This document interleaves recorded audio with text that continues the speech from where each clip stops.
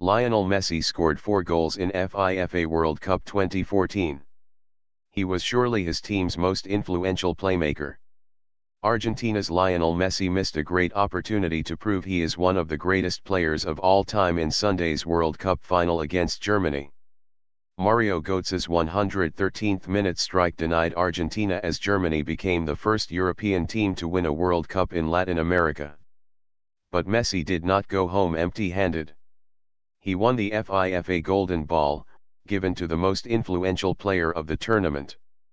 For all the breathtaking goals and teeming towers of silverware he has accumulated with Barcelona, it is in the World Cup final that the true greats confirm their legacies. From a 17-year-old Pelé in 1958 to Andrés Iniesta in 2010, via Diego Maradona, Zinedine Zidane, and Ronaldo, football's biggest personalities have bent the sport's biggest occasion to their will. Even though Messi failed to win the World Cup, he left his mark with 4 goals in a high-scoring championship.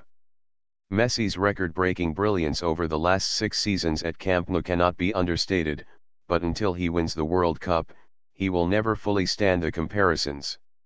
In the words of Roberto Rivellino, one of the stars of Brazil's 1970 World Cup winning side, if Argentina win, he'll be up there with Pelé and Maradona, no doubt.